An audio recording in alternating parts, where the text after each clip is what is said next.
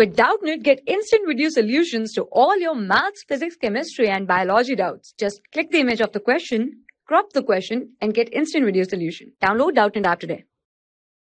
Hello everyone, this is the question. Let's start the question. The question says that if two positive integers m and n are expressible in the form m is equal to pq cube or pq raised to 3 and n is equal to pq q square, where p and q are prime numbers, then HCF of m and n is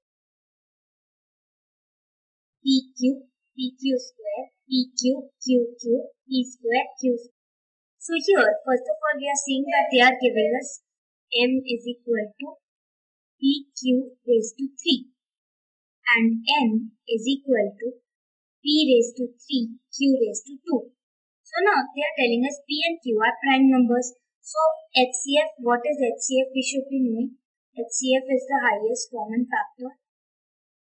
So we have to find the highest common factor between m and n. So to find the highest common factor, what we will do, we can write m is equal to, it is written p into q raised to 3. So 3 times we can multiply q here. So this is our m, and under that if we write n, if we are expanding them, n is p raised to 3. So p into q square, which is q into q. So here if we want to select the highest common factor, so here we have 1 p and p common between them. Here we can make one pair of q's between them,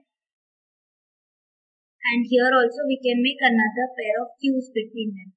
So we have p q into q. Highest common factor here is, we can write HCF, highest common factor is p into q, because that is common between both of them. So we can write pq square. So it is pq square. So we got our answer pq square. Option P is our answer. pq square is the correct answer.